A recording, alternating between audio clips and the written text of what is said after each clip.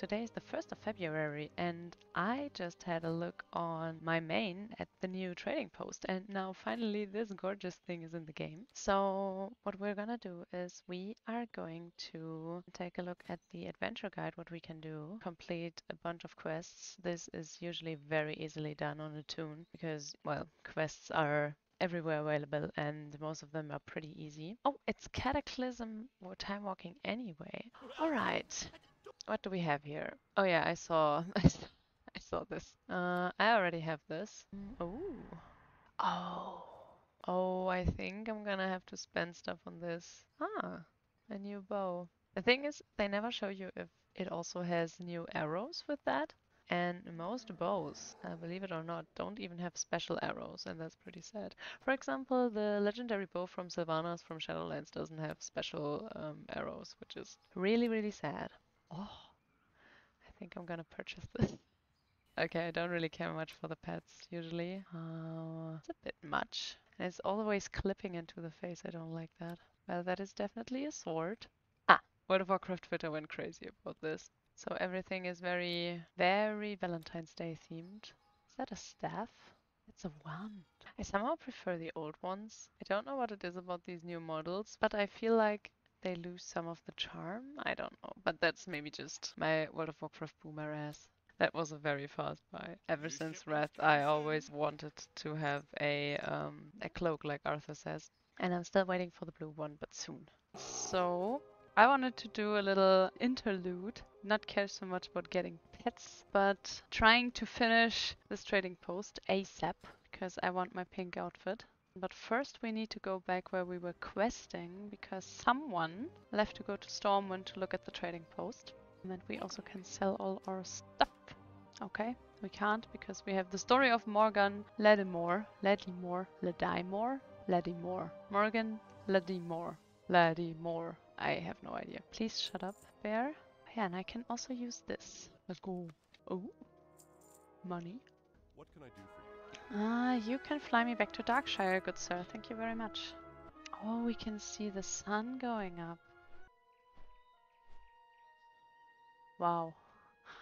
It's beautiful, and I can also see that I have a smudge on my screen. That's very annoying. I can't get it off. It's Westfall over there. Still not going there.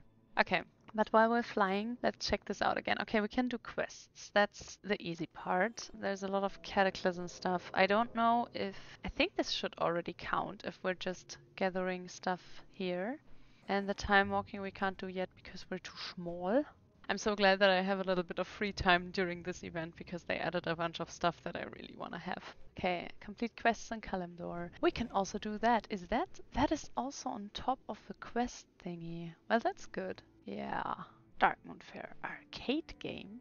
What's the arcade game? Remembery Barrels of Fun. Oh, so we're gonna have new games at the Darkmoon Fair, huh?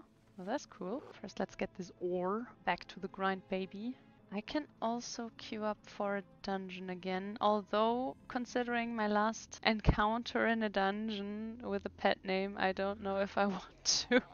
Now I'm always gonna check my teammates' pet names before I decide to put something in a recording or not. So we stopped here. We were killing some venom web spiders and gathering some dusky lumps from them. And we're almost level 15. That's also rested bonus for XP. Isn't it nice? You can also check if the rare mob has respawned, probably, because this is a bunch of days after my last recording, because I've been busy actually editing the former videos, and given the fact that it was my first and second video to ever edit, took quite a long time. I had to figure out so much stuff, but so far it's been a blast. So much new stuff. This and that. Okay, well, doesn't really matter what we choose. Oh yeah, I really want to send myself the ores that I have on my other characters, so we can skill engineering soon. 4 of 6. I just realized we're next to Stranglethorn Vale, and in Stranglethorn Vale we're going to have so many rare pets. So maybe we're just gonna finish these quests, hand them in, and then just head out to the jungle and tame some cool beasts there. I initially wanted to level a Shadow Priest because I just love playing Shadow Priest, but now that I'm just brainlessly killing everything around me without ever stopping to cast, I'm kind of glad that I decided against it. Terrapis. Yeah, that's also a nice pet. That is like an old school turtle. And maybe we can look for it if we're on the shore side anyway. I know we're never gonna get anything done. That's also something I already realized while editing the former two parts. Nothing's ever gonna get done around these parts. I'm in combat with what? I mean, what other mount could we use? That maybe doesn't annoy me with its loud roaring every time I mount up. What did I just say about we're just gonna hand in the quest and then be on our merry way? Now I'm running down the stream looking for a turtle. And I don't even like turtles that much. Oh, never mind. I love turtles. Turtles are my favorite pets in the entire world. Can't wait to tame this turtle. I mean, that is a pretty cool turtle. Now kill for me. Good pet. Now we only have to run all the way back to Darkshire. Worth it. But while we're doing that, I can look for another mount. Yeah, okay. The bear has to go. Those sounds are just annoying.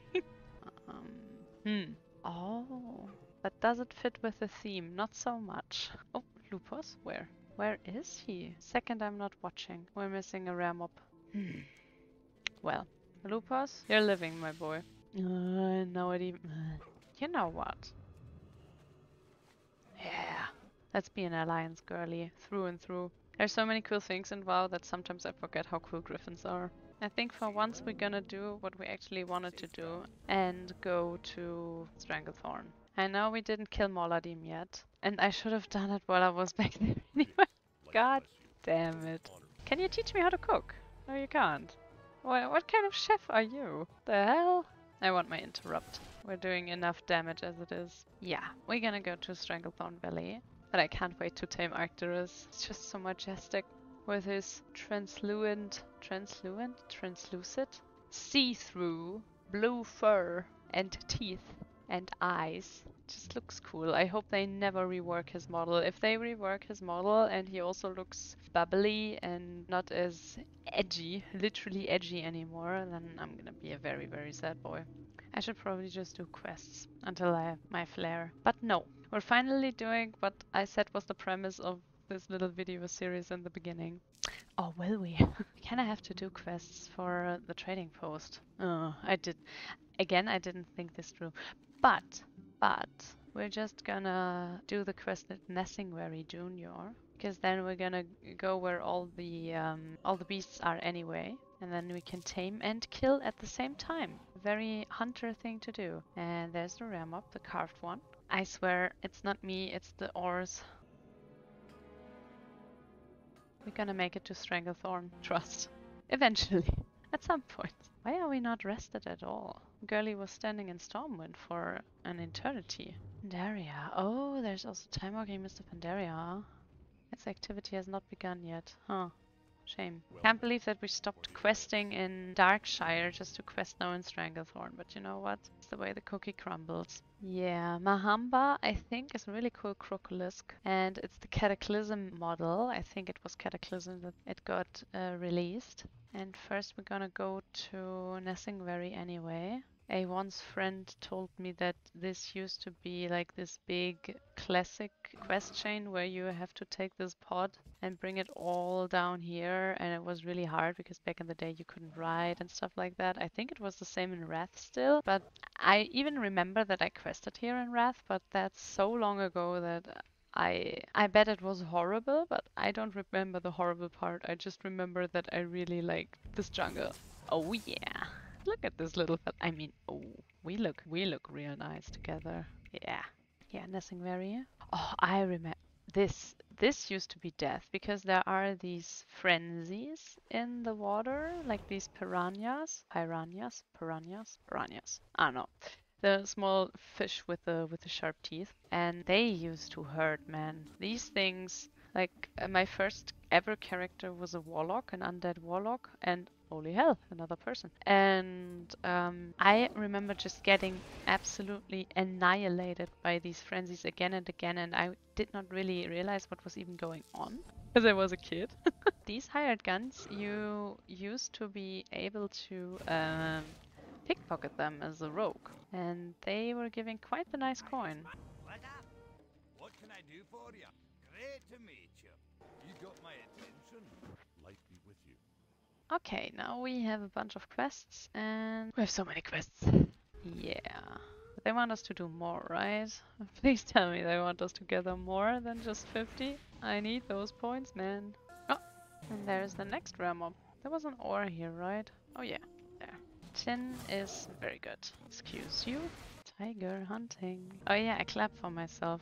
That's so smooth. I know that one of these quests rewards you in the end for with a mace that looks like a bone, a white bone. And I used to do this quest all the time with classes that can wear one-hand maces. Just because back in the day when transmogging was first introduced in the game, you had to actually own the thing you wanted to transmog on the character that you wanted to transmog it on. So you had to redo quests and dungeons and raids depending on which item you wanted for what character. For example, I had a boomkin, a rogue, and a monk. So on all three of them, I had to do Blackrock Temple to get the cursed vision of Sagaras. It's called, right? The blindfold, Illidan's blindfold. I think that's what it's called. All right, young panthers. They're always annoying to get because they are in stealth. I mean, it's not as annoying if you're still on level with them. It's really bleh if you want to do it on a high level character for like transmog or for the lore master. I can only recommend to walk as close to these trees as possible because as you can see they stalk all around the roots of the trees. That's usually how you can shoo them out of stealth because they're gonna attack you no matter your level if you're close enough. Green Hills of the Stranglethorn, page 14. Yeah, I know what this is an homage to. That used to be a very, like, I don't think it was a quest chain per se. I think you could just gather a lot of pages of this Green Hills of Stranglethorn book, and then you could always hand them into Nessingberry or to someone in his base. I remember that you could sell some of them for an insane amount of gold on the auction house. And I know that I got that achievement of like finishing up that quest, and I was back in my mom's guild back then, and one of the dudes there that was not taking kindly of like a 12-year-old playing better WoW than them or being better at WoW than them completely freaked out and called me a lucky idiot for getting the pages so quickly. Yeah, little word of advice, don't be jealous of children. It's never a good look. It's always a bit weird. Okay, how do I get up here without sliding down? There's always this one place or this one part of the mountain that isn't too steep that you can always climb up. Because in these, like, sometimes it might look like you would need a flying mount to get up there, which would make sense because this is already reworked Cataclysm classic locations. It's a reworked classic location where you could fly in theory, but these are low-level parts of it, so you never need a flying mount to get up there because there's always going to be a way that you can get up there without flying. There's something so relaxing about playing a hunter in World of Warcraft. It's just, you know, you're doing a silly little thing and it works. And with most classes, obviously, it's like this in low level. But the thing is, with hunters, it's just gonna stay like this forever. You're never gonna struggle much. Alright, I still need a lot of jungle remedies. Oh. Corp had 3. That's nice. And also Beast Cleave. Now if we would go into a dungeon, that would probably already make such a difference. Although we're missing the faster focus generation. Like you can feel it while playing, not in the low level per se, but like if you're used to a Beastmaster on higher levels, it's just very noticeable that you're always running low on focus. My god, can you guys just give me the last jungle remedy? I don't want to kill your people like this, but you guys, right? You're gonna have it. Oh yeah, you do. Oh, and the Lashtail Hatchling. Yeah, that's a nice questline. I mean, the end of it is still so insanely buggy. I don't know if I want to do that. I mean, I can do it for a tutorial, but I don't really want to. Like what you do is you raise this little lash-tail hatchling, and in the end it's getting stolen by one of the bosses in Zul'Gurub, and then you're being sent there, and your spirit is, I think, transformed into your little hatchling, so you can save it. And it's a really fun thing to do because you have to get out of this dungeon basically by not, not running into any NPCs and like using special abilities that you're gathering along the way. But the thing is that it's like Cataclysm World of Warcraft, so it's buggy at best and unplayable at worst. Alright, how are we doing here? 9 quests. Huh. And the ores? What about the ores? Oh, complete 10 quests. Easy. Give me your tumbled crystals, my guys. Thank you. Alright, panthers, obviously. And we can already kill elder stranglethorn tigers. And for the raptors, we have to go west. There are no young panthers in your area, huh? Oh, there's one out of stealth. Ah, never mind. Where you at? There you are. Yeah, I think we're gonna hand in these quests, and then we're gonna continue killing our way through the jungle. Oh, now you all want my booty, sure. This is all not better than what we're already wearing. Beautiful. Do I want to get up there? I mean, it's tin. Yeah, I kind of do. Let's hand in these quests, and we're gonna have a level up. We're gonna go up there. Ooh, epic bracers. Well, that's an upgrade from 9 to 50. Alright, what do we have here? Oh yeah, post haste. Or how I like to call it, pot haste, because I don't read the stuff that I'm reading. That was easier than I thought. Alright, I'm just going to act like I did not just take an 8-hour break because I took a long nap and it's dark now. It's literally night. I think the last time I recorded, the sun was just getting up. But I really needed that, and we're back on the grind now. And I just saw that it's actually also on top of Almost Love in the Air, it's the Luna Festival. And I'm not quite sure if there are new rewards. I know there are a bunch of new rewards for Love is in the Air, so I was hoping maybe. But also, since it's Luna Festival, we're gonna put in one of our flower crowns. Ah yeah, that one. You can actually get these as a permanent transmog that is not only available during the festival. I have almost all of them. I think one of them I didn't do because I was lazy. So maybe we can do that together during the event. This one, it's the Crown of Prosperity usually, but if you do a little, it's not really a quest chain, but it's more like a travel thing. And if you do that, then you get the crown for every time of the year. So we can look that up. But I know that you have to travel a lot, so probably before we can fly, that's not a good idea.